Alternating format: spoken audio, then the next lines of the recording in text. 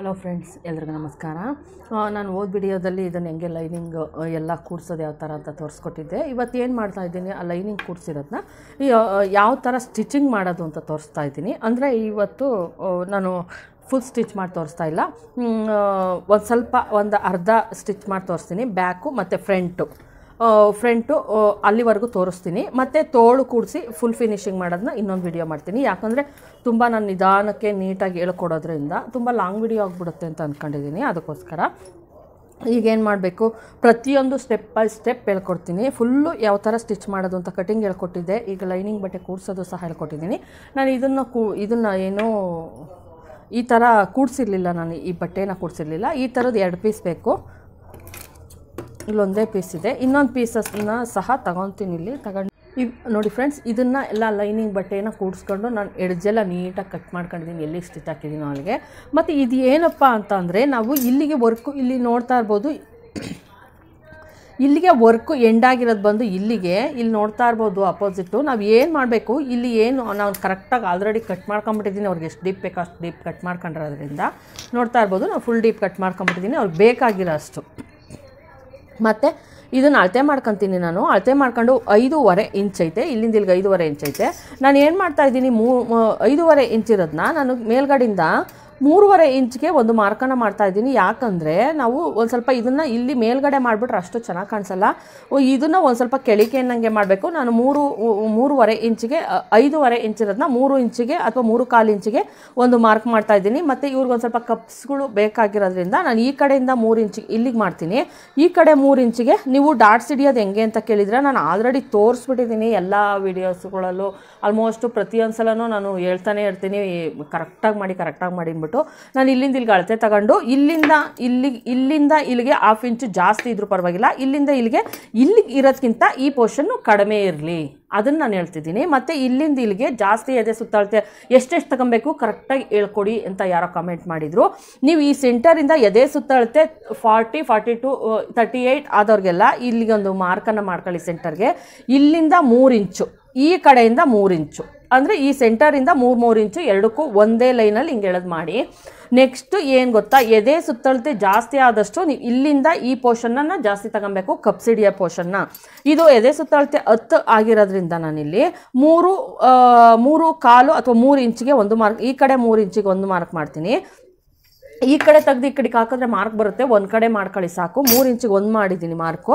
ಮತ್ತು 3 ಆದಮೇಲೆ 4 ಇಂಚಿಗೊಂದು, 5 ಇಂಚಿಗೊಂದು, 4 ಇಂಚಿಗೂ ಸಹ ಒಂದು ಮಾಡ್ತೀನಿ, 5 ಇಂಚಿಗೂ ಒಂದು ಮಾಡ್ತೀನಿ. ಯಾಕಂದರೆ ಈ 4ನೇ ಇಂಚಿನಲ್ಲಿ ಇರೋವಂಥ ಒಂದು ಮಾರ್ಕನ್ನು ಏನು ಮಾಡಬೇಕು, ಒಟ್ಟು 2 ಇಂಚು. ಇದು ಫಿಲ್ಟರ್ ಹಿಡಿಯೋಕ್ಕೆ ಒಟ್ಟು ಈ ಪೋರ್ಷನ್ ಬಂದು 2 ಇಂಚ್ ಇರಬೇಕು. ಇಲ್ಲಿಂದ ಇಲ್ಲಿಗೆ 3.45 ಸುತ್ತಳತೆ ಆದರೆ ಅಂತ ಹೇಳ್ತಾ ಇದ್ದೀನಿ. ಮತ್ತು ಇದನ್ನು ನೀವು 2.5 ಇಂಚಸ್ ಅಷ್ಟೇ ಮೇಲಕ್ಕೆ ತಗೊಬೇಕು, ಜಾಸ್ತಿ ಮೇಲಕ್ಕೆ ಬರಬಾರ್ದು. ಯಾಕಂದರೆ ಜಾಸ್ತಿ ಮೇಲಕ್ಕೆ ಬಂದರೆ ಅದಷ್ಟು ಚೆನ್ನಾಗಿ ಕಾಣಿಸ್ತಾ ಇರಲ್ಲ. ಮತ್ತು ಇದನ್ನು ನಾವು ಬಸ್ಟ್ ಪಾಯಿಂಟ್ ಅಂತ ಇದು ಕರೆಯೋದ್ರಿಂದ ನೀವು ತೀರಾ ಮೇಲಕ್ಕೆ ತಗೊಂಬಂದರೆ ಅಷ್ಟು ಚೆನ್ನಾಗಿ ಕಾಣಿಸಲ್ಲ. ಮತ್ತು ಇಲ್ಲಿ ಏನು ಒಂದು ಈ ಕರ್ವ್ ಥರ ಈ ಪೋರ್ಷನ್ ಹೊಲ್ದಿರ್ತೀವೋ, ಇಲ್ಲಿಂದ ನಾವು 4 ಇಂಚಷ್ಟು ನಾನು ಈ ಥರ ಒಂದು ಮಾರ್ಕ್ ಮಾಡ್ತಾಯಿದ್ದೀನಿ. ನಾನು ಯಾವಾಗಲೂ ಒಟ್ಟಾರೆ ಈ ಪೋರ್ಷನ್ ಬಂದು ಈ ಥರ ಒಂದು ಶೇಪ್ ಬರಬೇಕು.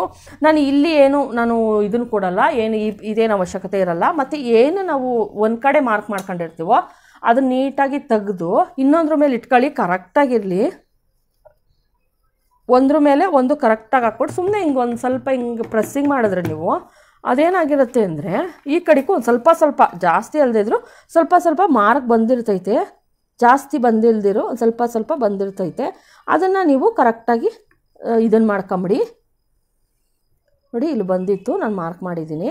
ಈ ಕಡೆ ಇರೋದು ಈ ಕಡೆಗೆ ಬಂದಿತ್ತು, ನಾನು ಮಾರ್ಕ್ ಮಾಡಿದ್ದೀನಿ. ನೀವು ಈ ಕಡೆ ಇರೋದು ಈ ಕಡೆಗೆ ಬಂದಿರ್ತೈತೆ, ನೀವು ನೋಡ್ಕೊಂಡು ಇದನ್ನು ಮಾಡ್ಕೊಳ್ಳಿ ಅಷ್ಟೇನೆ. ಈ ಥರ ನಾವು ಇದನ್ನ ಮತ್ತು ನಾನು ಎಲ್ಲ ಹೇಳ್ತಿರ್ತೀನಿ, ಈ ಥರ ಇದನ್ನು ಮಾಡ್ಕೊಳ್ಳಿ. ಮೊದಲು ಸ್ಟಾರ್ಟಿಂಗು ಈ ಥರ ಒಂದು ಡಾಟ್ಸ್ ನಾವು ಎಲ್ಲಿಗೆ ಮಾರ್ಕ್ ಮಾಡಿರ್ತೀವೋ ಅಲ್ಲಿ ನಾನು ಇಷ್ಟಿಷ್ಟೇ, ನೀವೇನು ಅಕಸ್ಮಾತ್ ಇಷ್ಟು ಮಾಡಿ ಹಿಂಗೆ ಸೇಮ್ ಇದೇ ಮೆಥಡನ್ನು ಯೂಸ್ ಮಾಡಿರಿ. ನೋಡಿ, ನಾನು ಫುಲ್ಲು ಇದೇ ಥರನೇ ಹಾಕ್ಬಿಟ್ಟು ಆಮೇಲೆ ಸ್ಟಿಚ್ ಮಾಡ್ತೀನಿ. ಯಾಕಂದರೆ ನಾವು ಹಿಡಿದ್ರೆ ನೀಟಾಗಿ ಕಪ್ಸ್ಗಳು ಎಲ್ಲ ನೀಟಾಗಿ ಕೂತ್ಕೊಳ್ಳುತ್ತೆ. ಅದರಿಂದ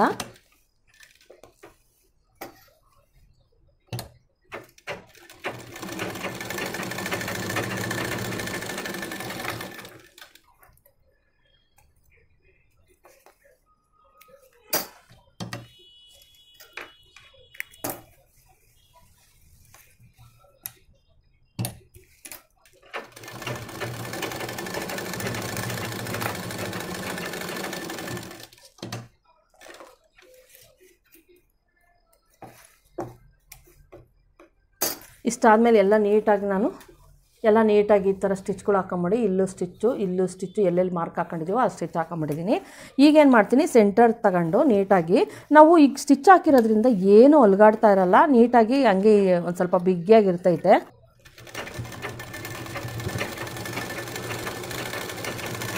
ನಾನು ಈ ಸ್ಟಿಚ್ಚನ್ನು ಹಾಕಾದ್ಮೇಲೆ ಸೆಂಟರ್ಗೆ ಬ್ಲೌಸನ್ನು ಕಟ್ ಮಾಡ್ತೀನಿ, ಅಂಥವ್ರಿಗೂ ಕಟ್ ಮಾಡಲ್ಲ.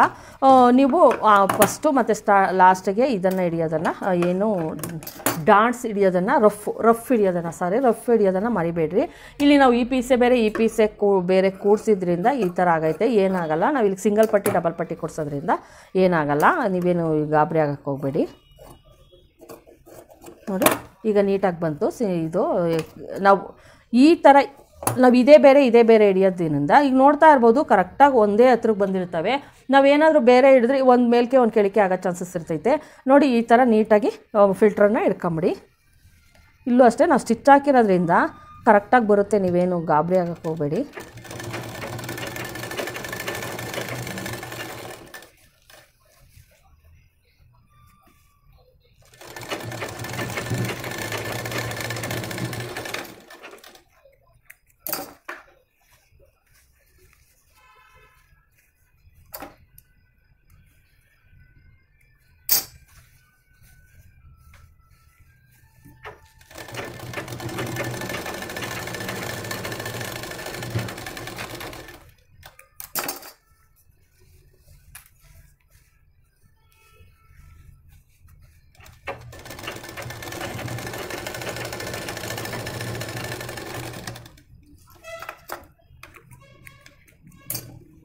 ನೋಡಿ ಇಷ್ಟೆಲ್ಲ ಫುಲ್ ಆಯಿತು. ಈಗ ಕಪ್ಸ್ ಎಲ್ಲ ಫುಲ್ ಹಿಡಿದ್ಬಿಟ್ಟೆ ನಾನು.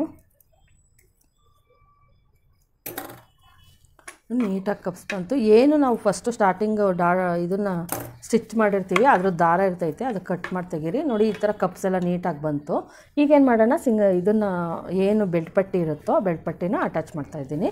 ಮತ್ತು ಅದಕ್ಕೂ ಮುಂಚೆ ನೀವು ಮಾಡಬೇಕಾದ ಕೆಲಸ ಏನಪ್ಪ ಅಂದರೆ, ಇದನ್ನು ಸ್ವಲ್ಪ ಈ ಥರ ಕಟ್ ಮಾಡಿ, ಈ ಥರ ಎರಡೂ ಕಡೆ ಸೈಡನ್ನು ಸಹ ಕಟ್ ಮಾಡಿ. ಯಾಕಂದರೆ ನಾವು ಈ ಸ್ಟಿಚ್ ಮಾಡಿದಾಗ ಕಪ್ಸು ಕರೆಕ್ಟಾಗಿ ಬರುತ್ತೆ ಅಂತ ಅಷ್ಟೇ, ನೆನಪಲ್ಲ. ಕರೆಕ್ಟಾಗಿ ನೋಡ್ಕೊಳ್ಳಿ, ಆ ಕಡೆ ಬರೋಂಗೆ ನೋಡ್ಕೊಂಡು ಸ್ಟಿಚಿಂಗನ್ನು ಮಾಡಿಬಿಡಿ.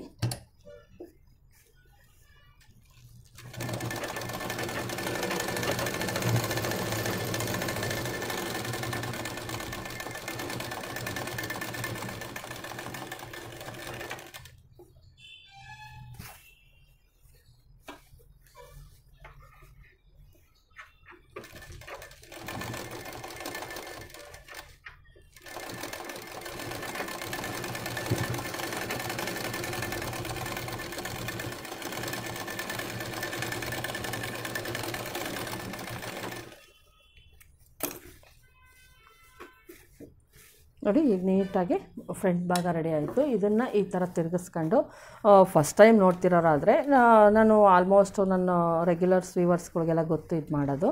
ಇದೊಂದು ಸ್ವಲ್ಪ ಏನು ಇದಿರೋದ್ರಿಂದ ಏನು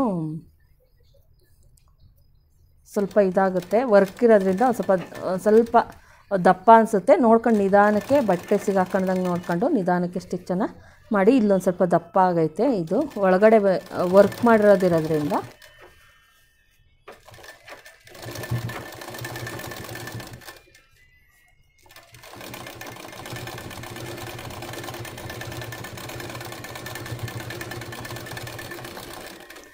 ವರ್ಕ್ ಮಾಡಿರೋ ಬ್ಲೌಸ್ನ ಕಟ್ ಮಾಡೋಕ್ಕೆ ಸ್ಟಿಚ್ ಮಾಡೋಕ್ಕೆ ಹೌದು, ಅದು ಒಂದೊಂದು ಕಡೆ ಒಂದೊಂದು ಸೈಡ್ ಕೊಟ್ಬಿಟ್ಟಿರ್ತಾರೆ. ಯಾವ ಥರ ಕಟ್ ಮಾಡಬೇಕು, ಯಾವ ಥರ ಸ್ಟಿಚ್ ಮಾಡಬೇಕು ಅಂತ ನಿಮ್ಗೆ ಅನಿಸ್ತಾ ಇರ್ತೈತೆ. ಅದರಿಂದ ಫಸ್ಟ್ ಟೈಮ್ ನಾನು ಸ್ಟಿಚಿಂಗ್ ಮಾಡಬೇಕಾದ್ರೆ ನನಗೂ ಅನಿಸಿತ್ತು. ಅದಕ್ಕೆ ಅದು ನಾನು ನಿಧಾನಕ್ಕೆ ಪ್ರತಿಯೊಂದೂ ಸಹ ನಾನು ತೋರಿಸ್ಕೊಡ್ತಾ ಇದ್ದೀನಿ. ಯಾವುದೇ ಡೌಟ್ಸು ಇರಬಾರ್ದು, ಆ ಥರ ತೋರಿಸ್ಕೊಡೋಣ ಅಂದ್ಬಿಟ್ಟು ಪ್ರಯತ್ನ ಅಂತೂ ಪಡ್ತಾಯಿದ್ದೀನಿ ನಾನು. ನೋಡಿ ಈ ಥರ ನೀಟಾಗಿ ಇಟ್ಕೊಂಡು ಸ್ಟಿಚ್ಚನ್ನು ಹಾಕ್ಬಿಡಿ. ನಾನು ಯಾವ ಥರ ತೋರಿಸಿದ್ದೀನಿ ಆಲ್ಮೋಸ್ಟು. ಫಸ್ಟ್ ನೀವು ಡೈರೆಕ್ಟು ಯಾವುದೇ ಕಾರಣಕ್ಕೂ ಸ್ಟಿಚ್ಚನ್ನು ಮಾಡೋಕ್ಕೆ ಹೋಗಬೇಡಿ.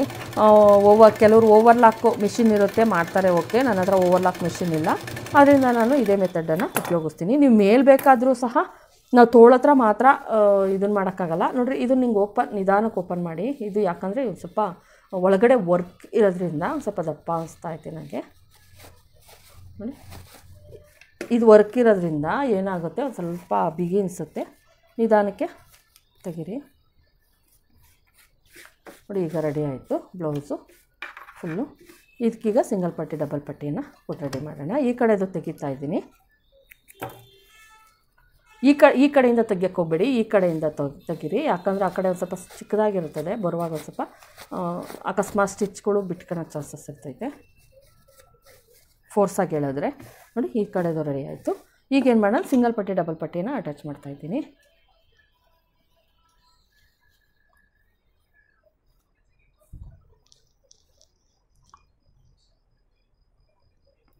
ಸಿಂಗಲ್ ಪಟ್ಟಿ ಡಬಲ್ ಪಟ್ಟಿಯನ್ನು ಅಟ್ಯಾಚ್ ಮಾಡೋಣ. ಈ ಕಡೆಗೆ ನೀವು ಬೇಕಾದರೆ ಸಿಂಗಲ್ ಪಟ್ಟಿ ಬೇಕಾದರೂ ಹಾಕ್ಬೋದು, ಡಬಲ್ ಪಟ್ಟಿ ಹಾಕ್ಬೋದು. ನಾನು ಡಬಲ್ ಪಟ್ಟಿನೇ ಹಾಕ್ತೀನಿ ಇಲ್ಲಿ. ನೋಡಿರಿ ಈ ಥರ ಹಿಂಗೆ ಇಟ್ಕೊಂಡು ನಾನು ಲೈನಿಂಗ್ ಇಲ್ಲಿವರೆಗೂ ಲೈನಿಂಗ್ ಇಲ್ಲಿ ನೋಡ್ತಾ ಇರ್ಬೋದು, ಇಲ್ಲಿವರೆಗೂ ಲೈನಿಂಗ್ ಐತೆ, ಇಲ್ಲಿಂದ ಲೈನಿಂಗ್ ಇಲ್ಲ. ಆ ಲೈನಿಂಗ್ ಇಲ್ಲದೆ ಇರೋ ಅಷ್ಟಕ್ಕೆ ನಾನು ಸ್ಟಿಚಿಂಗ್ ಹಾಕ್ಕೊತೀನಿ. ಕೆಳಗಡೆ ನಾವು ಮಡಿಸಿ ಸ್ಟಿಚ್ ಮಾಡಿದಾಗ ಯಾವುದೇ ಕಾರಣಕ್ಕೂ ಅಲ್ಲಿ ಇದು ದಪ್ಪ ಬರಬಾರ್ದು ಅನ್ನೋ ಕಾರಣಕ್ಕಷ್ಟೇನೆ. ಇಲ್ಲಿ ಏನು ಎಡ್ಜಿಗೆ ಕರೆಕ್ಟಾಗಿ ವರ್ಕ್ ಮಾಡಿರ್ತಾರೋ ಅಲ್ಲಿ ಕರೆಕ್ಟಾಗಿ ಬರೋಂಗೆ ನೋಡ್ಕೊಳ್ರಿ, ಸ್ಟಿಚ್ ಅಲ್ಲಿಗೆ ಬರಲಿ. ಒಂದು ಚೂರು ಇದು ಇವ್ರು ಕ್ರಾಸ್ ಆಗಿರೋದ್ರಿಂದ ಕ್ರಾಸ್ ಆಗಿಬಿಡ್ತೈತೆ. ಏನಾದರೂ ಹಂಗೆ ಕರೆಕ್ಟಾಗಿಲ್ಲ, ಕ್ರಾಸ್ ಆಗಿತ್ತು ಅಂತ ಅನ್ನೋದಾದರೆ ನೀವೇನು ಮಾಡಿ, ಒಂಚೂರು ಅಲ್ಲಿ ಸೂಜಿನ ನಿಧಾನಕ್ಕೆ ಪುಷ್ ಮಾಡಿ. ಯಾಕಂದರೆ ಸೂಜಿ ಪಾಯಿಂಟ್ ಹೋಗೋ ಚಾನ್ಸಸ್ ಇರ್ತೈತೆ. ಆದ್ದರಿಂದ ಈ ಥರ ವರ್ಕ್ ಬ್ಲೌಸ್ ಹೊಲಿಬೇಕಾದ್ರೆ ನೀವು ಆದಷ್ಟು ಕೇರ್ಫುಲ್ಲಾಗಿರಬೇಕು. ಮತ್ತು ಈ ಕಡೆಗೆ ನಾನು ಇದು ಸಿಂಗಲ್ ಪಟ್ಟಿಯನ್ನು ಹಾಕ್ತಾಯಿದ್ದೀನಿ. ಅದನ್ನು ಒಳಕೊಟ್ಟು ಈಚೆಗೆ ಮಾಡ್ತೀವಿ. ಇದನ್ನು ಮೇಲ್ಗಡೆ ಹಿಂಗೆ ಕೊಟ್ಟು ಒಳಗೆ ಇನ್ನು ಮಾಡ್ತೀವಿ. ಕೆಲವ್ರಿಗೆ ಸಿಂಗಲ್ ಪಟ್ಟಿ ಡಬಲ್ ಪಟ್ಟಿ ಕೊಡೋದೇ ತುಂಬಾ ಕಷ್ಟ ಇರ್ತೈತೆ, ಯಾವ ಥರ ಕೊಡೋದು ಅಂತ. ಇದು ತುಂಬ ಈಸಿ ಮೆಥಡಾಗೆ ನಾನು ಹೇಳ್ಕೊಡ್ತಾ ಇದ್ದೀನಿ.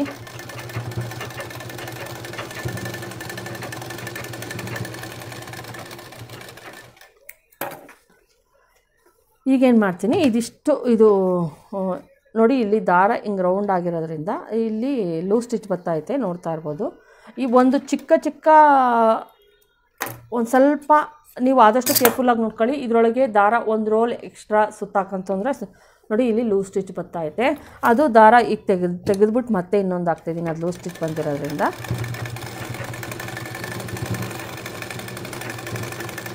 ಏನು ನಾವು ದಾರ ಹಾಕೋದಿರುತ್ತೋ ಅಲ್ಲೇನಾದರೂ ಒಂದು ಸ್ವಲ್ಪ ದಾರ ಸಿಗಾಕೊಂಡ್ರೆ ಅಥವಾ ಒಂದು ಸ್ವಲ್ಪ ಇದಾಗ್ಬಿಟ್ಟು ಅದ್ರ ಮೇಲೆ ಒಂದು ರೌಂಡ್ ಎಕ್ಸ್ಟ್ರಾ ದಾರ ಸಿಗಾಕೊಂಡ್ರೂ ಟೈಟ್ ಆದಂಗೆ ಆಗ್ಬಿಟ್ಟು ಕೆಳಗಡೆ ದಾರ ಏನಾಗುತ್ತೆ ಅವಾಗ ಮೇಲ್ಗಡೆ ಟೈಟ್ ಆಗಿರ್ತದೆ, ಕೆಳಗಡೆ ಕರೆಕ್ಟ್ ಸ್ಟಿಚ್ ಬತ್ತಿದ್ದಾಗ ಅವಾಗ ಲೂಸ್ ಆಗೋ ಚಾನ್ಸಸ್ ಇರ್ತೈತೆ. ಹೊಸ್ದಾಗಿ ಮಿಷಿನ್ ತಗೊಂಡವ್ರದ್ದಾಗಿರ್ಬೋದು, ಅವ್ರಿಗೆ ಏನು ಹೇಳೋಕ್ಕೆ ಇಷ್ಟಪಡ್ತೀನಪ್ಪ ಅಂದರೆ, ನಿಮಗೆ ಬಾಬಿನ್ ಕೇಸು ಮತ್ತು ಮೇಲ್ಗಡೆ ಈ ಥರ ಏನಿರುತ್ತೋ ಈ ಥರ ರೋಲು ಇಲ್ಲಿ ಫ್ರಂಟಲ್ಲಿ ದಾರ ಹಾಕೋದು ಅದು ಕರೆಕ್ಟು ಬಿಗಿ ಅಂತ ಏನಂತಾರೆ ಅಷ್ಟೇ ಇರಬೇಕು. ಕೆಳಗಡೆ ಕೇಸಲ್ಲಿ ಏನು ಬಿಗಿ ಇರುತ್ತೋ ದಾರ ಬರೋ ಹತ್ರ ಅದೇ ಬಿಗಿ ಈ ಏನು ಟೈಟನ್ನು ಇಲ್ಲೂ ಸಹ ಮಾಡ್ಕೊಳ್ಳಿ, ಆವಾಗ ಕರೆಕ್ಟಾಗಿ ಸ್ಟಿಚಿಂಗ್ ಬರುತ್ತೆ. ಇಲ್ಲಾಂದರೆ ಲೂಸ್ ಸ್ಟಿಚ್ ಬರೋ ಚಾನ್ಸಸ್ ಇರ್ತೈತೆ. ಮಕ್ಕಳುಗಳು ಇರೋ ಮನೆಗಳಲ್ಲಿ ಆಗ್ಬಿಟ್ರೆ ನಿಮಗೆ ಗೊತ್ತಿರಲ್ಲ, ನೀವು ಕರೆಕ್ಟ್ ಮಾಡಿಕ್ಕೆ ಹೋಗಿರ್ತೀರ, ಅವ್ರು ಬಂದೇನಾದರೂ ಏನು ಮಾಡೋಕ್ಕಾಗಲ್ಲ, ಮಕ್ಕಳುಗಳು ತುಂಟಾಟ ಮಾಡ್ತವೆ. ಅಂಥ ಟೈಮಲ್ಲಿ ಅಕಸ್ಮಾತ್ ತಿರುಗಿಸಿ ಲೂಸೇನ ಮಾಡಿದರು ಅಂದರೆ ಫಸ್ಟು ನೀವು ಹೊಲಿಯೋದಕ್ಕಿಂತ ಮುಂಚೆ ಯಾವುದಾದ್ರೂ ಒಂದು ವೇಸ್ಟು ಬಟ್ಟೆ ತಗೊಂಡು ಸ್ಟಿಚ್ ಮಾಡಿಬಿಟ್ಟು ಆಮೇಲೆ ಸ್ಟಿಚ್ ಮಾಡೋದಕ್ಕೆ ಸ್ಟಾರ್ಟ್ ಮಾಡಿ. ಮತ್ತು ಈ ಲೂಸ್ ಸ್ಟಿಚ್ಚು ಆ ಥರ ಬರೋ ಹತ್ರ ಎಲ್ಲ ಅವ್ರು ಏನು ಮಾಡಿರ್ತಾರೆ, ಅಕಸ್ಮಾತ್ ಮೇಲ್ಕೆ ಕೆಳಕೆ ಮಾಡೋ ಚಾನ್ಸಸ್ ಇರ್ತಾರೆ. ನೋಡಿ ಈ ಥರ ಇದು ನೀಟ್ ಮಾಡಿಬಿಟ್ಟೆ. ಈಗ ಅದನ್ನು ಸಹ ನೀಟಾಗಿ ಈಗ ಸ್ಟಿಚ್ಚನ್ನು ಮಾಡೋಣ. ನೋಡಿ ಈ ಥರ ಹಿಂಗೆ ಇಟ್ಕೊಂಡು ಇದನ್ನೇನು ಮಾಡ್ತೀನಿ, ಮೇಲ್ಗಡೆಗೆ ಹಿಂಗೆ ಎಲ್ಲಿಗೆ ಸ್ಟಿಚ್ ಹಾಕಿದ್ದೀನೋ ನಾನು ಅಲ್ಲಿಗೆ ಕರೆಕ್ಟಾಗಿ ಹಿಂಗೆ ಇಟ್ಬಿಟ್ಟು ಸ್ಟಿಚ್ ಹಾಕೊಂಬಂದ್ಬಿಡ್ತೀನಿ. ಮತ್ತು ಇಲ್ಲಿ ಸ್ಟಿಚ್ ಬತ್ತಿದ್ದಂಗೆ ನೀವೇನು ಮಾಡಿ, ನಿಧಾನಕ್ಕೆ ನಾನಿಲ್ಲಿ ಏನು ಚಕ್ರ ಇರುತ್ತೋ ದಾರ ಹಾಕೋದ್ರ ಹತ್ರ ಅದನ್ನು ಕೈಯಲ್ಲಿ ನಾನು ಪೆಡಲಲ್ಲಿ ತುಳಿತಾ ಇಲ್ಲ, ಆ ಕೈಲೇನೇ ಸುಮ್ಮನೆ ತಿರುಗಿಸ್ಬಿಟ್ಟು ಇದು ಮಾಡ್ಕೊಂಡೆ.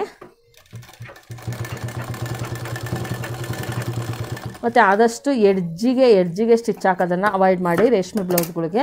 ಯಾಕಂದರೆ ಅದೇನಾಗುತ್ತೆ, ರೇಷ್ಮೆ ಬ್ಲೌಸು ಒಂದು ಸ್ವಲ್ಪ ಇದಾಗಿರೋದ್ರಿಂದ ನೀವು ರೇಷ್ಮೆ ಬ್ಲೌಸು ಅಂತಲ್ಲ, ಕಾಟನ್ ಬ್ಲೌಸ್ ಆಗಿರ್ಬೋದು, ಮಾಮೂಲಿ ಬ್ಲೌಸ್ ಆಗಿರ್ಬೋದು, ಎಲ್ಲವೂ ಅಷ್ಟೇನೆ ಕರೆಕ್ಟಾಗಿ ನೀಟಾಗಿ ಒಂದು 1/4 ಇಂಚು ಮೇಲೆ ಎಕ್ಸ್ಟ್ರಾ ಬಟ್ಟೆಯನ್ನು ನೋಡ್ಕೊಂಡೆ ಸ್ಟಿಚ್ ಮಾಡಿ. ಅದಕ್ಕೂ ಒಳಕ್ಕೆ ಸ್ಟಿಚ್ಚನ್ನು ಮಾಡೋಕ್ಕೆ ಹೋಗಬೇಡಿ. ಇಲ್ಲಿ ನೋಡ್ತಾ ಇರ್ಬೋದು, ಇಲ್ಲಿ ಈ ಥರ ಸ್ಟಿಚ್ ಹಾಕಿದ್ದೀನಿ. ಇದಕ್ಕೇನು ಮಾಡ್ತೀನಿ, ಒಂದು 1/4 ಇಂಚಿಗೆ ಪಕ್ಕಕ್ಕೆ ಒಂದು ಸ್ಟಿಚ್ ಹಾಕ್ತೀನಿ. ಯಾಕಂದರೆ ಅದರೊಳಗೆ ನಾವು ರಿಂಗನ್ನು ಮಾಡಬೇಕು, ಅದಕ್ಕೋಸ್ಕರ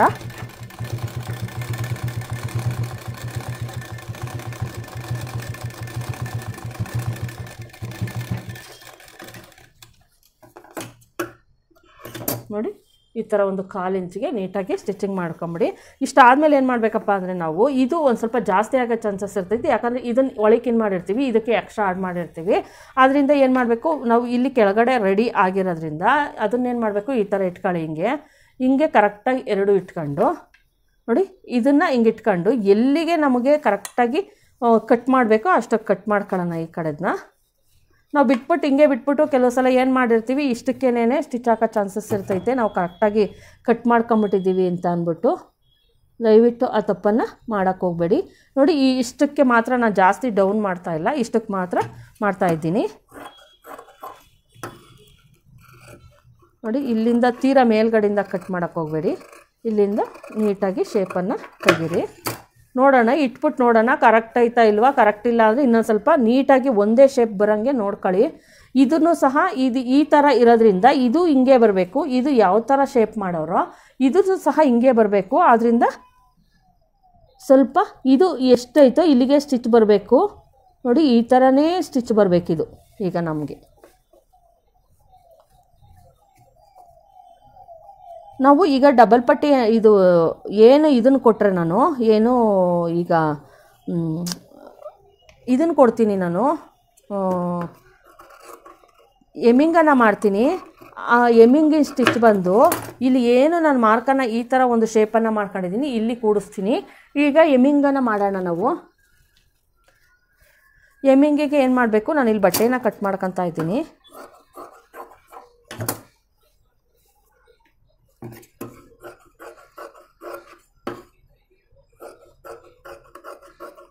ಎರಡೂ ಕಡೆಗೆ ಈ ಥರ ಕ್ರಾಸಾಗೆ ಕಟ್ ಮಾಡ್ಕೊಬೇಕು ನೀವು.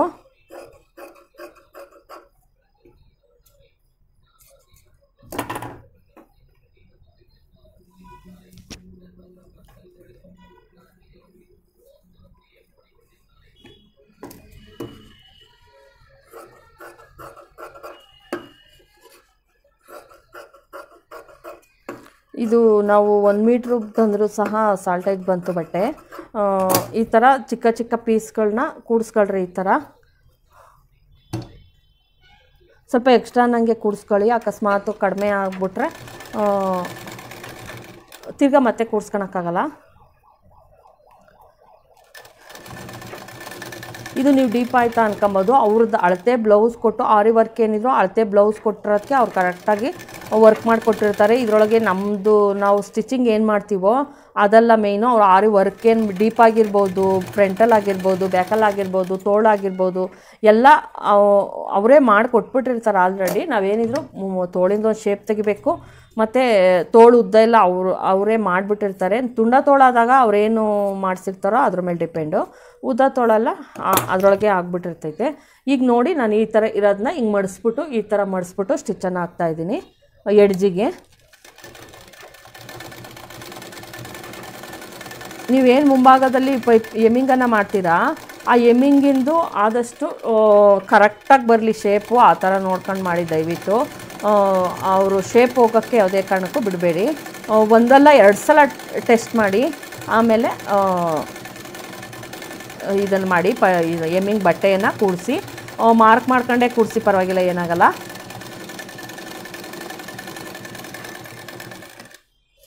ಚೂರು ಆ ಕಡೆ ಈ ಕಡೆ ಆದರೂ ಚೆನ್ನಾಗಿರಲ್ಲ. ನಾನಿಲ್ಲಿ ಆಲ್ರೆಡಿ ಇಲ್ಲಿ ಏನು ಶೇಪ್ ಇದೆಯೋ ಅದೇ ಥರ ಶೇಪನ್ನು ನಾನು ಮಾಡ್ಕೊಂಡಿದ್ದೀನಿ. ಈಗ ಕೂಡಿಸ್ತೀನಿ ನೋಡಿ. ಇಲ್ಲಿ ನಾನಿಲ್ಲಿ ಏನು ಮಾಡ್ತಾಯಿದ್ದೀನಿ ಅಂದರೆ, ಇಲ್ಲಿ ಶೇಪು ಕರೆಕ್ಟಾಗಿ ಬರಬೇಕು ಅಂತ ಅಂದರೆ ನಾನಿಲ್ಲಿ ಮಾರ್ಕ್ ಮಾಡಿರೋದಕ್ಕೆ ಸ್ಟಿಚ್ಚನ್ನು ಹಾಕ್ತೀನಿ. ನೀವು ಮಾರ್ಕ್ ಮಾಡ್ಕೊಂಡೇ ಸ್ಟಿಚ್ ಹಾಕಿ, ಪರವಾಗಿಲ್ಲ. ಮತ್ತು ಒಂದು ತವ ನಾನೇನು ಮಾಡ್ತೀನಿ, ಈ ಥರ ಎಡ್ಜಲ್ಲಿ ಈ ಥರ ಒಂದು ಫ್ರಿಲ್ ಥರ ಕೊಡ್ತೀನಿ. ಯಾಕಂದರೆ ಕರುಗಳು ಚೆನ್ನಾಗಿ ಬರ್ತವೆ ಅಂತ ಅಷ್ಟೇ, ಏನೇನಿಲ್ಲ. 1-2 ತವ ಈ ಥರ ಕೊಡಿ.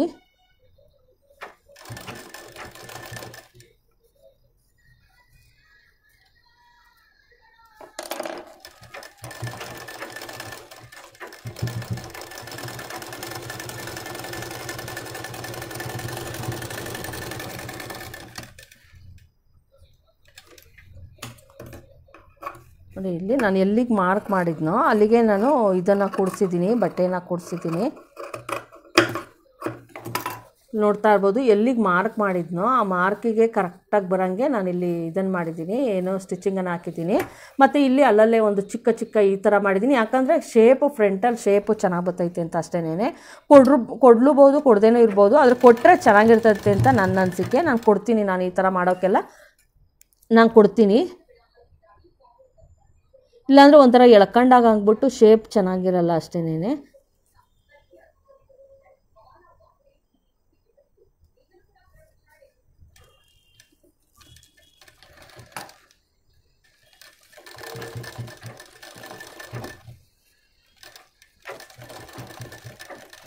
ಮತ್ತು ಎಡ್ಜಿಗೆ ಈ ಏನು ಬಟ್ಟೆ ಇರುತ್ತೋ ಅದನ್ನು ನೀಟಾಗಿ ಹಿಂಗೆ ಅನ್ಕೊಂಡು ಹಿಂಗೆ ಒಳಗೆ ಪುಷ್ ಮಾಡ್ಕೊಂಡು ಇದ್ರ ಕಡೆ ಲೈನಿಂಗ್ ಬಟ್ಟೆ ಮೇಲೆ ಸ್ಟಿಚ್ ಬರೋಂಗೆ ನೋಡ್ಕೊಳ್ಳಿ.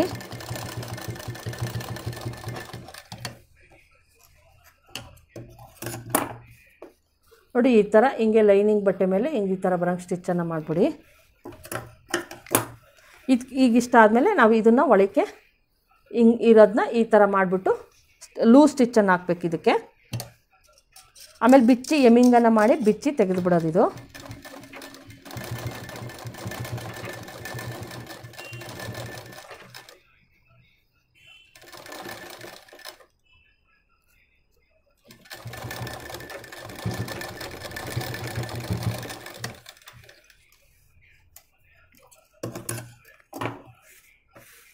ಈಗ ನೋಡ್ತಾ ಇರ್ಬೋದು ಇಲ್ಲಿ ನೀಟಾಗಿ ಶೇಪ್ ಬಂದೈತೆ. ಈ ಥರ ಶೇಪ್ ಬರಬೇಕು ಅಂದರೆ ನಾವು ಅದನ್ನು ಕೊಡಬೇಕು. ಈಗ ಇದಕ್ಕೂ ಸಹ ನಾನು ಇದನ್ನು ಕೊಡ್ತಾಯಿದ್ದೀನಿ ನೋಡಿ. ಈಗೇನು ಮಾಡಬೇಕು, ನೀವು ಸಿಂಗಲ್ ಫುಟ್ ಹಾಕ್ಕೊಂಡು ಮಾಡಿದ್ರು ಓಕೆ, ಹಾಕ್ಲಿಲ್ಲ ಅಂದರೆ ನೋಡಿ ಯಾವ ಥರ ಮಾಡಬೇಕು ಅಂದರೆ ಏನು ಇದಿರುತ್ತೆ ಟೆನ್ಷನ್ನು ಅದನ್ನು ಚೂರು ಹಿಂಗೆ ಎತ್ತರಿ, ಅದು ಈ ಥರ ಹಿಂಗೆ ಪುಷ್ ಮಾಡಿದಾಗ ಮೇಲಕ್ಕೆ ಬರ್ತೈತೆ. ಕೈಯಲ್ಲಿ ಹಿಂದೆಗಡೆ ಡಾಟ್ಸ್ ಹಿಡಿಯೋಕ್ಕೆ ನಾವು ಏನಿರುತ್ತೋ ಅದನ್ನು ಈ ಥರ ತೆಗೆದುಬಿಟ್ಟು ನಾವು ಒಂದು ಚೂರು ಒಂದು ಸ್ವಲ್ಪ ಮೇಲಕ್ಕೆ ಎತ್ತಬೇಕು. ದೊಡ್ಡ ಮಿಷಿನ್ಗಳಲ್ಲೆಲ್ಲ ಕೆಳಗಡೆ ಏನು ನಾವು ಮಿಷಿನ್ ಕೆಳಗಡೆ ಒಂದು ಇದನ್ನು ಕೊಟ್ಟಿರ್ತಾರೆ, ಅದರಲ್ಲಿ ನೀವು ಸಹಾಯವನ್ನು ತೆಗೆದುಕೊಬೋದು. ಬರುತ್ತಾ ಆಯಿತಾ ನೋಡಿ, ಬರಲಿಲ್ಲ ಅಂದರೆ ಸಿಂಗಲ್ ಫೋಟೇ ಹಾಕ್ಕೊಂಡು ಮಾಡಿ, ಇಲ್ಲ ಬರ್ತಾ ಇದ್ದರೆ ಓಕೆ. ಆದಷ್ಟು ನಿಧಾನಕ್ಕೆ ಎಡ್ಜಿಗೆ ಬರೋಂಗೆ ನೋಡ್ಕೊಂಡು ಮಾಡಿ.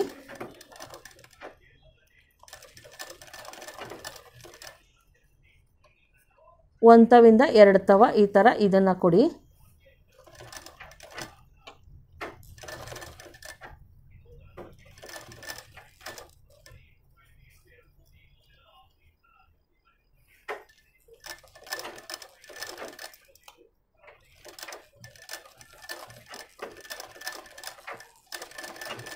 ಈಗ ನಾನು ಫೈನಲ್ ಸ್ಟಿಚ್ಚು ಅಂತ ಏನಿಲ್ಲ, ನೋಡ್ತೀನಿ ಫಸ್ಟು ಕರೆಕ್ಟಾಗಿ ಬಂದೈತಾ ನೋಡ್ತೀನಿ. ಬಂದೈತೆ ಅಂದರೆ ಓಕೆ, ಇಲ್ಲ ಸಿಂಗಲ್ ಫುಟ್ ಹಾಕೊಂಡೆ ಸ್ಟಿಚಿಂಗನ್ನು ಮಾಡ್ತೀನಿ. ನಾನು ಒಂದು ಸಲ ನೋಡ್ತೀನಿ ಫಸ್ಟು ಇದೆಲ್ಲ ಏನು ಎಕ್ಸ್ಟ್ರಾ ಅಂತ ಐತೋ ಅದನ್ನು ಕಟ್ ಮಾಡ್ಕೊಂಬಿಡಿ. ಯಾಕಂದರೆ ನಾವು ಒಳಗೆ ಅದನ್ನು ಒಳಗಡೆಗೆ ಹಿಂಗೆ ಇದು ಮಾಡಿದಾಗ ಅವಾಗ ನೀಟಾಗಿ ಫಿನಿಶಿಂಗ್ ಬರೋಲ್ಲ. ಅದರಿಂದ ಒಂದು ಸ್ವಲ್ಪ ಜಾಸ್ತಿ ಹೋಗಬೇಡಿ, ಒಂದು ಸ್ವಲ್ಪ ಏನಿರುತ್ತೋ ಅದನ್ನು ಕ್ಲೀನಾಗಿ ಟ್ರಿಮ್ ಮಾಡಿ. ಈಗ ಒಂದು ಸಲ ನೋಡೋಣ, ಟ್ರೈ ಮಾಡೋಣ. ಪರವಾಗಿಲ್ಲ ಓಕೆ ಬಂದೈತೆ. ನಾನು ಏನು ಟೆನ್ಷನ್ ಇತ್ತೋ ಅದನ್ನ ಎತ್ಕೊಂಡು ಇದು ಮಾಡಿದೆ. ಈಗೇನು ಮಾಡಬೇಕು, ಇದನ್ನು ಅಷ್ಟೇನೆ ಈ ಥರ ಹಿಂಗೆ ಇಟ್ಕೊಂಡು ಈಗ ಇದನ್ನು ಮಾಡ್ತೀನಿ ನಾನು. ಅದನ್ನು ಅಷ್ಟೇನೆ ಕೆಳಗಡೆ ನಾವು ಇದನ್ನು ಮಾಡೋದಿರುತ್ತೆ, ಅದನ್ನು ನೀವು ಮಿಷಿನ್ ಸರ್ವಿಸಿಗೆ ಕೊಟ್ಬಿಟ್ಟು ಅವ್ರನ್ನ ಕೇಳಿ ಹೇಳ್ತಾರೆ. ಏನು ನಾವು ಇದಿರುತ್ತೋ ಈ ಫುಟ್ಗಳಿರುತ್ತೋ ಅದನ್ನು ಮೇಲಕ್ಕೆ ಪುಷ್ ಮಾಡೋದು ಕೆಳಗಡೆ ಕೊಟ್ಟಿರ್ತಾರೆ. ಅದನ್ನು ನೀವು ಒಂದು ಸ್ವಲ್ಪ ಕಾಲಲ್ಲಿ ಹಿಂಗೆ ಪುಷ್ ಮಾಡಿಬಿಟ್ಟು ಮಾಡ್ಕೊಬೋದು ಆರಾಮಾಗಿ. ನೋಡಿ ಇಷ್ಟ ಆಯಿತು. ಈಗ ಇದನ್ನೇನು ಮಾಡ್ತೀನಿ, ನಾನು ಮಿಷಿನಲ್ಲಿ ಯಾವುದೇ ಸ್ಟಿಚ್ಚನ್ನು ಹಾಕೋಕ್ಕೆ ಹೋಗಲ್ಲ ನಾನು. ಇದನ್ನು ಹಿಂಗೆ ಮಾಡಿಬಿಟ್ಟು ಈಗ ಇದನ್ನು ಮಾಡಿಬಿಡ್ತೀನಿ. ನಾನು ಏನು ಮಾಡಿಬಿಡ್ತೀನಿ, ಹಂಗೇನೇ ಸ್ಟಿಚ್ ಹಾಕೋದನ್ನು ತೋರಿಸ್ತೀನಿ ನಾನು ನಿಮಗೆ. ಇಲ್ಲಿ ಸೂಜಿ ದಾರದಲ್ಲಿ ಆಮೇಲೆ ಸ್ಟಿಚ್ಚನ್ನು ನಾನು ಹಾಕ್ಕೊತೀನಿ. ಇಲ್ಲಿ ಫುಲ್ಲು ಎಮ್ಮಿಂಗ್ ಮಾಡಬೇಕು. ನಾನು ಫ್ರಂಟಲ್ಲಿ ಇದನ್ನು ಮಾಡಿದ್ನೋ, ಈ ಬ್ಯಾಕಲ್ಲಿ ಏನು ಮಾಡಿದ್ನೋ ಅದೇ ಥರ ಸೇಮು ಇಲ್ಲೂ ನೀವು ಸ್ಟಿಚ್ಚನ್ನು ಹಾಕಬೇಕು. ಆವಾಗಲೇ ನೀಟಾಗಿ ಸ್ಟಿಚಿಂಗ್ ಹಾಕಿ ಆವಾಗ ನೀಟಾಗಿ ಎತ್ಕೊಳಲ್ಲ, ನೀಟಾಗಿ ಫಿನಿಶಿಂಗ್ ಬರುತ್ತೆ. ಇಷ್ಟಾದಮೇಲೆ ಏನು ಮಾಡಬೇಕಪ್ಪ ಅಂದರೆ, ಇದು ಫ್ರಂಟಲ್ಲಿ ಬ್ಯಾಕಲ್ಲಿ ಕರೆಕ್ಟ್ ಆಯ್ತಾನು. ಇದನ್ನು ಆಲ್ರೆಡಿ ಮಾಡಿಬಿಟ್ಟಿದ್ದೀವಿ. ಇದನ್ನು ನಾನು ಇಲ್ಲಿ ಸ್ಟಿಚ್ ಮಾಡೋಕ್ಕಾಗಲ್ಲ, ಆದ್ದರಿಂದ ಆಮೇಲೆ ಮಾಡ್ಕೊತೀನಿ ನಾನು ಇದನ್ನು. ನೀವು ಬೇಕು ಅಂದರೆ ಗುಂಡ್ಪಿನನ್ನು ಹಾಕೊಳ್ಳಿ.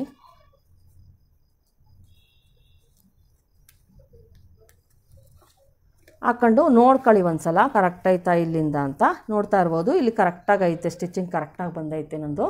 ನೋಡಿ ಇಲ್ಲಿಂದ ಇಲ್ಲಿ ಕರೆಕ್ಟಾಗೈತೆ. ಅದರಿಂದ ಏನು ಮಾಡೋಣ, ಈಗ ಹಿಂಭಾಗ ಮುಂಭಾಗವನ್ನು ಕೂಡಿಸ್ಬಿಡ್ತೀನಿ ನಾನು. ನೋಡಿ ಫಸ್ಟು ಅದಕ್ಕಿಂತ ಮುಂಚೆ ನಾನು ಡಾಟ್ಸ್ ಹೇಳಿದ್ದೆ, ಡಾಟ್ಸ್ ಹಿಡಿಯೋದು ಅಂದ್ಬಿಟ್ಟು ನಾನು ಆಗಲೇ ಮಾರ್ಕ್ ಮಾಡಿದ್ದೆ. ಮಾರ್ಕ್ ಮಾಡಿರೋ ತಾವೇನು ಮಾಡಿ ಫಸ್ಟು ಸ್ಟಿಚಿಂಗನ್ನು ಹಾಕೊಳ್ಳಿ.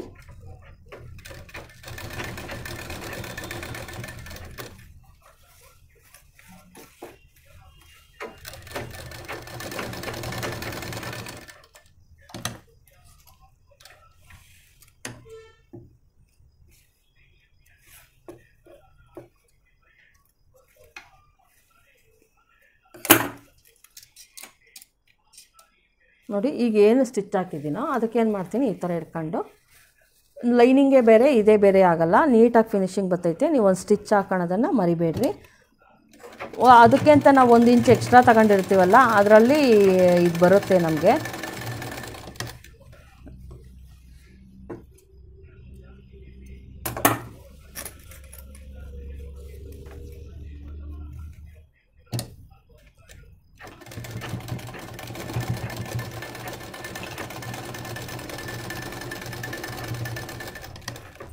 ಈ ಥರ ಡಾಟ್ಸ್ ಹಿಡಿದ್ಬಿಡಿ. ಮೊದಲು ಡಾಟ್ಸ್ ಹಿಡ್ದಾದ್ಮೇಲೆ ನೋಡಿ, ಈಗ ಡಾಟ್ಸ್ ಎಲ್ಲ ಹಿಡ್ದಾಯಿತು ನೀಟಾಗಿ. ಈಗೇನು ಮಾಡೋಣ, ಡಾಟ್ಸ್ ಹಿಡ್ದಾದ್ಮೇಲೆ ಏನು ಇದಿರುತ್ತೋ ಇವನ್ನು ಕರೆಕ್ಟಾಗಿ ಯಾವ್ಯಾವ ಪೋರ್ಷನ್ಗೆ ಯಾವ್ಯಾವ್ದೈತೋ ಅದನ್ನು ನೀಟಾಗಿ ಈ ಥರ ಕೂಡಿಸ್ಬಿಡ್ತೀನಿ ಫಸ್ಟು. ನೋಡಿ ಹಿಂಗಿಟ್ಕೊಂಡು ಇದೊಂದು ಸ್ವಲ್ಪ ಇಲ್ಲಿ ನೀವು ಎಡ್ಜಲ್ಲಿ ಕರೆಕ್ಟಾಗಿ ಕೂಡಿಸ್ಬೇಕು.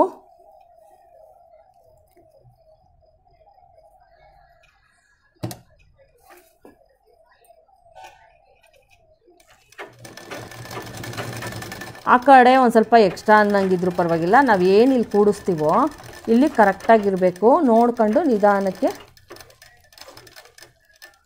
ಎಡ್ಜಿಗೆ ಬರೋಂಗೆ ನೋಡ್ಕೊಂಡು ನೀಟಾಗಿ ಏನು ವರ್ಕ್ ಮಾಡಿರ್ತಾರೋ ಅದು ಕರೆಕ್ಟಾಗಿ ಎಡ್ಜಿಗೆ ಬರಬೇಕು, ಹಂಗೆ ನೋಡ್ಕೊಂಡು ಸ್ಟಿಚ್ಚನ್ನು ಮಾಡಿ.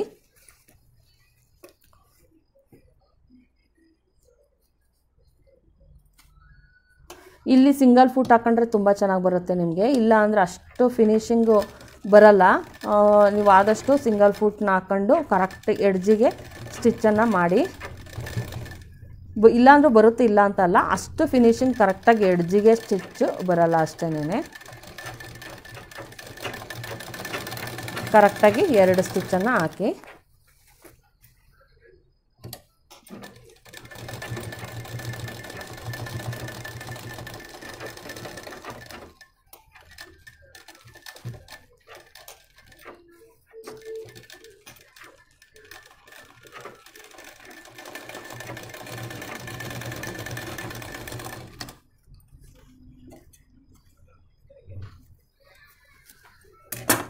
ಈಗ ತೆಗೆದ್ಬಿಡಿ ಫ್ರೆಂಡ್ಸ್. ಈಗ ತೆಗೆದ್ಬಿಟ್ಟು ಈಗ ನೋಡಿ ಇಲ್ಲಿ ಹೆಚ್ಚು ಕಮ್ಮಿ ಆಗೈತೆ, ಇಲ್ಲಿ ಕರೆಕ್ಟಾಗಿ ಕೂರಿಸಿದ್ದೀನಿ. ಇದು ಬ್ಯಾಕಂದು ಒಂದು ಸ್ವಲ್ಪ ಜಾಸ್ತಿ ಬರ್ತೈತೆ.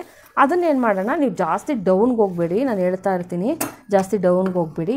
ಏನು ನಾವು ಇದಿರುತ್ತೋ ಒಂದು 2 ಇಂಚು ಒಳಗಡೆನೇ ನಾವೇನು ಶೇಪ್ ತೆಗೆದಿರ್ತೀವೋ ಅಲ್ಲಿವರೆಗೂ ಹೋಗೋಕ್ಕೆ ಹೋಗ್ಬೇಡಿ. ಇಷ್ಟರಲ್ಲೇ ಏನು ಮಾಡಬೇಕು, ನಾವು ಕಟ್ ಮಾಡಿ ಕರೆಕ್ಟ್ ಮಾಡಿಬಿಡ್ಬೇಕು. ಈ ಕಡೆನೂ ಅಷ್ಟೇನೆ ಹೆಚ್ಚು ಕಡಿಮೆ ಆಯ್ತಾ, ಇಲ್ಲಿ ನಾನು ನೆಕ್ಸ್ಟ್ ಇನ್ನೊಂದು ಸ್ವಲ್ಪ ನಾನು ಸಿಂಗಲ್ ಫೂಟ್ ಹಾಕ್ಬಿಟ್ಟು ಇದನ್ನು ಕರೆಕ್ಟ್ ಮಾಡ್ತೀನಿ.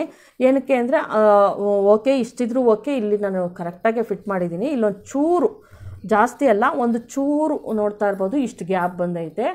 ಇಷ್ಟು ಬಂದರೂ ಓಕೆ, ಏನು ತೊಂದರೆ ಇಲ್ಲ. ಆವಾಗ ಗ್ಯಾಪ್ ಬಂದಾಗಲೇ ನೀಟಾಗಿ ಈ ಕಡೆದು ನೀಟ್ ಫಿನಿಶಿಂಗು, ಈ ಕಡೆದು ಹಿಂಗೆ ಕಾಣಿಸೋಕ್ಕಾಗೋದು, ಇಲ್ಲೊಂಚೂರು ಗ್ಯಾಪ್ ಇರಬೇಕು ಹೇಳಬೇಕು ಅಂದರೆ. ನೋಡಿ ಇಷ್ಟಕ್ಕೆ ಇಲ್ಲಿ ಕರೆಕ್ಟಾಗಿ ನಾವು ಇಲ್ಲಿಗೆ ಸ್ಟಿಚ್ ಮಾಡಿದ್ದೀವಿ, ಈ ಕಡೆದು ಆಗಿರ್ಬೋದು. ಈಗ ನಾವೇನು 2 ಭುಜಗಳು ಇರ್ತಾವೋ ಅವು ಕರೆಕ್ಟಾಗಿ ನೋಡ್ಕೊಳ್ಳೋಣ ಫಸ್ಟು. ಯಾವುದು ಜಾಸ್ತಿ ಯಾವುದು ಕಡಿಮೆ ಇರ್ತದೋ, ಕಡಿಮೆ ಯಾವುದೈತೋ ಈಗ ಅದರ ಅಳತೆಗೆ ನಾವು ಕಟ್ಟಿಂಗನ್ನು ಜಾಸ್ತಿ ಇರೋದನ್ನ ಅದ್ರ ಸಮಕ್ಕೆ ಕಟ್ಟಿಂಗನ್ನು ಮಾಡಿಬಿಡೋಣ. ಚೂರು ಯಾವುದು ಜಾಸ್ತಿ ಇರ್ತದೋ ಅದನ್ನು ಇಲ್ಲಿ ನಾನು ಸಮ ಮಾಡಿದ್ದೀನಿ. ಈಗ ಕೆಳಗಡೆ ನಾನು ಈಗ ಕರೆಕ್ಟ್ ಮಾಡ್ತೀನಿ, ಯಾಕಂದರೆ ಎಲ್ಲ ಹಿಡ್ಕೊಂಡು ಮಾಡೋಕ್ಕಾಗಲ್ಲ ನಾವು ಒಂದೇ ಸಲ. ನೋಡಿ ಇಷ್ಟೇನೇ, ಇಷ್ಟು ತೆಗೆದ್ಬಿಡಿ. ಈ ಕಡೆನೂ ಅಷ್ಟೇನೇ, ಇಲ್ಲಿ ತೆಗೆದ್ಬಿಡಿ. ಇಲ್ಲಿ ಶೇಪನ್ನು ಹಿಂಗೆ ತೆಗೆದುಬಿಟ್ಟೆ. ಈಗ ನೀಟಾಗಿ ಕರೆಕ್ಟಾಗಿ ಬಂತು.